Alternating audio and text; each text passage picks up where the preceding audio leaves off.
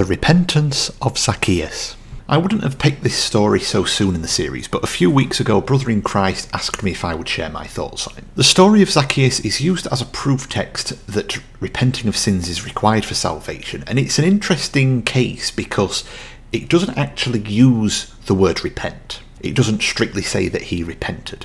You may remember that in video 22, when we looked at repentance in the Greek, I briefly talked about the repentance of Esau. Where the New Testament describes him as being unable to seek repentance, not about salvation obviously, the Genesis account that he's referring back to never actually uses the word repent. So we can still describe somebody as repenting or not repenting, even if the story doesn't technically say that they repented or repented not. So we can say that Zacchaeus repented in a manner of speaking. Furthermore, in this story, Jesus literally mentions salvation. Now, there are some YouTubers in free grace circles who explain various repentance passages as not being about salvation particularly, even though most legalists would claim that they are. Well, this is a passage that doesn't strictly mention repentance, but it does mention salvation. So Jesus said to Zacchaeus in Luke 19, 9-10, "This day is salvation come to this house, for so much as he also is a son of Abraham. For the Son of Man is come to seek and to save that which was lost." Now, some people, again, in an attempt to defend grace, may say that this is just a physical salvation only, so it's not about eternal salvation or going to heaven, it's about chastisement or right fellowship with God. Well, my personal rule of thumb is to assume eternal salvation unless we can clearly prove that it isn't, just to be safe.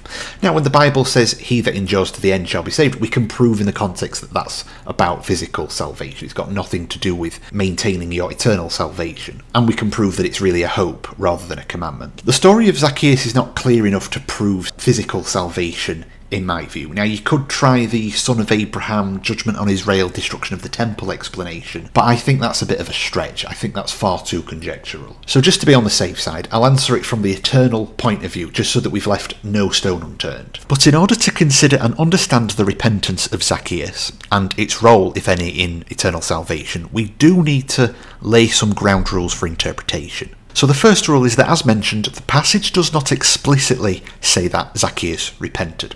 So even though salvation is mentioned in the passage, we cannot directly apply this passage as the definition of repentance for salvation, as, say, John the Baptist preached it, or Jesus preached it, or Peter or Paul preached it. When John the Baptist preached repentance, we don't have any follow-up to those who confessed their sins and were baptised. We don't know if they made any amendments after they were baptised. Likewise, when Peter preached repentance, well, we do have some follow-up to those who were converted, that they shared their possessions and were in one accord.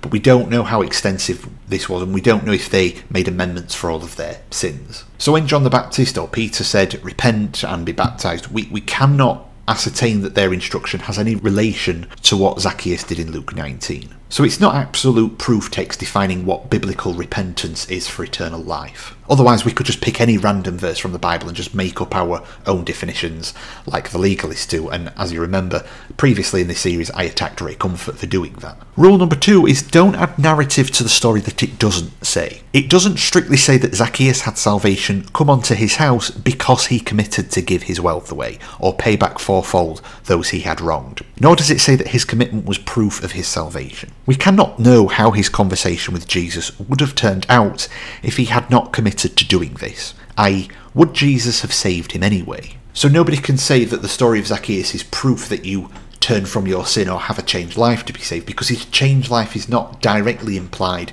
as being the causation or the result of his salvation. Now, correlation, perhaps, but there are no shortages of gospel presentations in the Bible where people did get saved, but there's no correlation with their works or what happened after they were saved. Rule number 3 is that we don't know if Luke, the writer of the gospel account, had any particular motive for the order in which he grouped the stories, but if he is taking us through a trail of thought from start to finish, then we should consider that this story happens after Jesus calling sinners to repentance, after Jesus' discourse on the joy over one sinner that repents, and after the story of the rich young ruler who did not inherit eternal life. So before proceeding with this study video, I think it might help if you haven't watched them already in the series to look at video number 7, when I talked about Jesus calling sinners to repentance, and video number 8 when I talked about the joy over one sinner that repents, and also maybe number 12 where I talked about denying self, because I briefly mentioned the rich young ruler, whose story is presented in Luke shortly before Zacchaeus. So you read a story of a rich man not getting saved, but then you just flip the page and you get to a story of a rich man getting saved. In video number 7 and video 8, we saw that Jesus was dining with publicans. In Luke chapter 5, he was dining at Levi's house.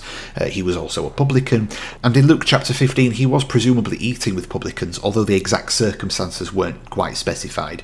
And Zacchaeus is a publican, and so we're getting quite a repetitive theme here in Luke's gospel account. So without further ado, let's look at the passage. So in verses 1 to 4, you hopefully already understand this bit of the story, that Jesus was passing through Jericho. There was a man named Zacchaeus. He was a short man and couldn't see Jesus for the crowd of people. He was a chief among the publicans and rich, so probably quite a high-ranking publican, so some kind of government official for the Romans, perhaps. So he climbed up a tree to see Jesus pass that way. So I just want to emphasise the very little information that we have here about Zacchaeus' motivation. Thus far, we only know with certainty that Zacchaeus wanted to see who Jesus was. We don't know how much he actually knew about Jesus, the healings, his preaching on the gospel of salvation, or whether he was the Christ, etc. We don't know if he already wanted an audience with Jesus.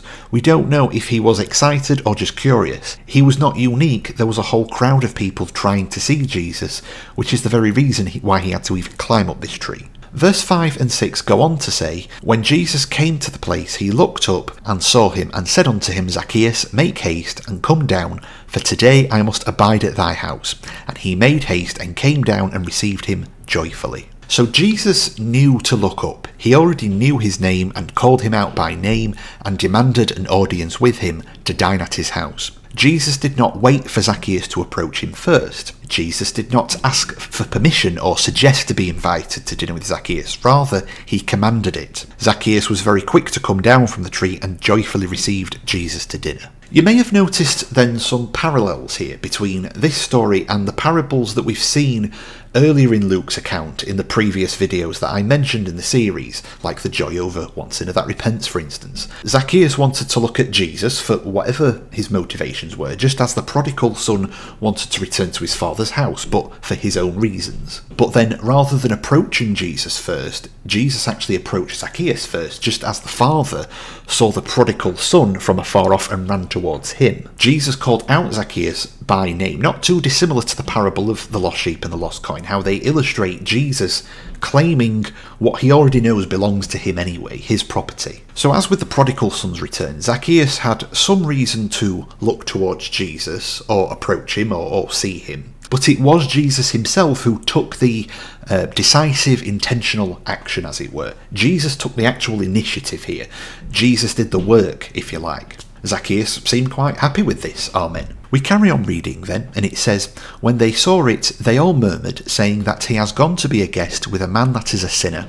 And Zacchaeus stood and said unto the Lord, Behold, Lord, the half of my goods I give to the poor, and if I have taken anything from any man by false accusation, I restore him fourfold. And then Jesus said unto him, This day is salvation come to this house, for so much as he also is a son of Abraham, for the Son of Man is come to seek and to save that which was lost." So let's focus on verse 7 first. Remember, there was a crowd of people here. Lots of people came to see Jesus in Jericho. Jesus singled out Zacchaeus specifically, so the crowd murmured at this, and their accusation is very similar to previous exchanges in Luke's Gospel. In Luke 5:30, the scribes and Pharisees murmured against the disciples for eating and drinking with publicans and sinners when Jesus dined with Levi. In Luke 15:1 and 2, the scribes and Pharisees murmured against Jesus for receiving sinners and eating with them, because the publicans and sinners drew near to hear him. Likewise now in Luke 19, Jesus is dining with a publican and the people of Jericho are murmuring because he is eating with a sinner. Now when Zacchaeus gave his pledge to the Lord, we don't know for sure if this was before, during or after the meal. During is the most plausible because we assume that there is some reason why Luke bothers to tell us that he stood. So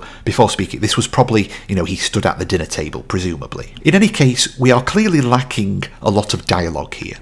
We don't know what Jesus said to Zacchaeus, leading up to when he committed to make restitution, and when Jesus commended his salvation. Perhaps Jesus only told Zacchaeus to believe for everlasting life. Zacchaeus believed this, then as a believer, he was further edified and made his commitment. But we can't assert this because we don't know. Perhaps Jesus considered Zacchaeus to already be a believer, given his foreknowledge, but then brought up this sin issue. But we can't assert this because we don't know. Perhaps Jesus never mentioned Zacchaeus' wealth, but Zacchaeus simply felt prompted to make such a commitment. But we can't assert this because we don't know. Perhaps Jesus gave Zacchaeus a powerful discourse on the importance of heavenly things and the triviality of earthly things, and simply knowing this information, that he had so great an eternal inheritance, he immediately lost all interest in his possessions and wealth. But we can't assert this because we don't know. Lordshippers and other legalists may tell you that Jesus was prompting Zacchaeus that he needed to prove his repentance was truly genuine, and that he would deny self and take up the cross, since the demons believe and tremble. But they can't assert this because they don't know. So ultimately, we don't know what Jesus said to Zacchaeus before this. So as far as Luke's Gospel account goes, we jump straight from the people of Jericho murmuring against Jesus and Zacchaeus, and labelling Zacchaeus a sinner, to Zacchaeus giving away half of his possessions and giving back anybody that he had wronged. So given that we have no record of Jesus commanding Zacchaeus to do this, Luke, as the author, makes it look like Zacchaeus really did this of his own accord, almost like you might say maybe it was his free will or whatever. It was his commitment, if you like. It wasn't something that Jesus made him do particularly. So given that Luke's Gospel goes straight from the people labelling Zacchaeus as a sinner to him pledging to give away half of his goods and give back everything he took by wrongful accusation, the purpose of Luke's account here is not to say that Zacchaeus earned or validated his salvation, but rather that the person who was judged and condemned by all the other people ended up looking better than them in his outward works. This story somehow ends up making Zacchaeus look good and the other people look bad, even though they accused him of being the sinner. Zacchaeus was not the only person who wanted to see who Jesus was. There was a whole crowd of people who went to see Jesus. But Jesus, and perhaps you want to say this is through his foreknowledge, or because he knows the hearts of men, or perhaps because salvation is just unmerited and he just chose the despised of this world here, he singled out Zacchaeus among this entire crowd, chose to dine with him, and so it would be Zacchaeus' house to which salvation would come. So let's deal with his works first, then let's deal with his salvation. So if Zacchaeus had taken money by false accusation, and he had a lot of goods, it's highly likely that taking money wasn't the only thing he was guilty of. I mean, it's not like he just amassed all this money and just sat on it. You know, if you have a pile of cash, you would at least spend some of it at least. So maybe he spent some of his money on alcohol or fine dining or maybe even prostitution, but we don't know, we can't say for sure. The point is that Zacchaeus could not make up for everything that he did, or turn from all of his other sins from what we have to go on here. He could not possibly or realistically pay back every single thing that he ever took from wrong accusation. That would be really impossible for him. He already spent some of it at least, so he couldn't meet those demands of the law even with his pledge, and giving back fourfold was one of the requirements of the law for certain particular things. We can't just say that it was a works wrought in faith thing. There was some aspect of the law here as well. Now this is where they come out of the woodwork and say, well, repentance doesn't mean being perfect, but it does mean a lifestyle change. Well, again, the problem with this is that we don't have any of Zacchaeus' lifestyle here. He says he's going to do something. We don't know if he's going to carry it out. Now, yeah, sure, Jesus knows, fine, but we have no follow-up to verify what Zacchaeus actually did. All we have here is a verbal commitment, that's it. But apparently, you know, it's not enough to just confess or say that you're going to make it right. You've got to do it right, even though we have barely any examples in the Bible of people doing this. We can't make any assertions on how this conversation would have gone, or whether Jesus would have still said salvation has come to this house or invited himself over if Zacchaeus did not make this pledge. What if Zacchaeus would have held on to his goods and wealth? Would salvation have still come? Nobody knows because it just doesn't say. But to reiterate, there is no evidence that Jesus told him to do this or preached against his behaviour to him. The story therefore impresses on us that Zacchaeus did this presumably of his own accord. Now let's consider Zacchaeus' salvation then. We've dealt with the works, let's look at salvation. So consider Jesus' choice of words here, that salvation is come to this house. So Jesus did not say salvation is manifest in this house, or something like your faith has saved you. Salvation is come to this house. So salvation is described as a thing that has been visited or brought to, not Zacchaeus himself, but his house. Well, we already have the literal illustration of this in this same chapter. Jesus came to Zacchaeus' house, and it's Jesus that gives salvation. So salvation has come to this house. Jesus brought salvation to the house by commanding Zacchaeus to bring him for dinner. Now why? Why would Jesus do this? Well, the answer is simple. Because Jesus came to seek. Jesus came to save. It was Jesus that brought salvation to this house. The house didn't seek Jesus. The house didn't participate with Jesus in salvation. And Jesus also describes Zacchaeus as being the son of Abraham. I didn't feel the need to particularly do a focus of study on the fact that he calls him a son of Abraham, but just to summarise, the children of Abraham. We already see in the Gospels that Jesus, and arguably John the Baptist, start to make a separation between the fleshly sons of Abraham and the true sons of Abraham, with John saying, God can raise up children of Abraham from these stones, for instance. Jesus said to the people who thought they were the children of Abraham that they would be thrust out of the kingdom and that they were the children of the devil. Paul later builds on this same idea. He teaches extensively in Romans that the true children of Abraham are by faith, not as the Jews who sought it by works. Therefore, we cannot be consistent with the rest of the Bible if we say that Zacchaeus' works contributed to him being a son. So let's make a division between Zacchaeus' works and his salvation. So who carried out the important action? Well, regarding his salvation, Zacchaeus only saw Jesus, but Jesus sought and came. Zacchaeus can't really take any credit for going out to see Jesus because lots of people did, but it was Jesus who sought him out specifically. It was Jesus who brought salvation to his house, saving him. Now, regarding his works, it was Zacchaeus who made a commitment of his own accord, as far as we can tell. Jesus didn't command him to do these things that we know of. We can't even clearly assert from this story that his faith or the Spirit prompted him to do it, just that Zacchaeus himself said that he would do this. Now, of all the people who labelled him a sinner, again, let's go to his salvation. Jesus could have picked anybody in the crowd, but he singled out Zacchaeus. Jesus offered his grace and mercy to the one that was despised and judged by everybody else who labelled Zacchaeus a sinner. Regarding his works, Zacchaeus made a commitment to give to the poor and to restore what he wrongfully took. The people offered no such commitment. They just complained and murmured when Jesus brought salvation to Zacchaeus. So, funnily enough, when you say that salvation is by grace, it's by Jesus seeking and saving that which is lost. It's not by giving away your money and making a pledge of a lifestyle change. Of course, people will come against you and attack you and say, "You're still a sinner. You just love your sin so much. You want salvation without any works." And these lazy derelicts who bang on about works and lecture me about doing works, I click on their YouTube channel. No content for the kingdom of God. So they come and lecture somebody about works. I'm doing more work than these people. It's absurd. I could give you loads of examples like this. These people attack others who are doing more work than they're doing, and they just sit there murmuring behind their computer screen about grace without works and what a terrible idea it is that salvation could come to the house of these filthy sinners. I mean, there is an uncanny resemblance between Zacchaeus' story and what a lot of us who believe salvation by grace have to put up with, isn't there? So in conclusion, lots of people came to see Jesus, including Zacchaeus. But Jesus took the initiative to invite himself over for dinner. Jesus sought Zacchaeus and brought salvation to his house. There is no evidence that Zacchaeus' works were part of any causality behind Jesus choosing him or saving him. We don't know what motivated Zacchaeus to make such a commitment. We don't know if he had any other sins in his life other than wrongfully taking wealth for himself.